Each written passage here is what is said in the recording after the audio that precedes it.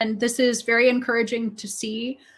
The church, not that long ago, revised the handbook and included some information about transgender members of the church. So in the section on temple recommends, who can have a temple recommend, who is not going to have a temple recommend, there is now a part about this for transgender individuals. So the one right after it is members who have committed a serious sin.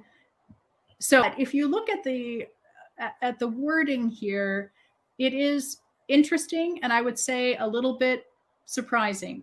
And then it specifies that temple ordinances are received according to a person's biological sex at birth. So in general, the church's policy now appears to be very similar in some ways to the policy for members who are gay or lesbian, which is you cannot have a relationship. In this case, it's you can't have surgery, you cannot dress in the manner of the gender to which you feel you belong. You certainly can't have, this baptism case, is that this is someone who has already transitioned successfully and seems to be thriving, and that the church has welcomed that with baptism is interesting. Now, I doubt that this person would be allowed to have a temple recommend according to the church's own standards now, or in some ways a calling.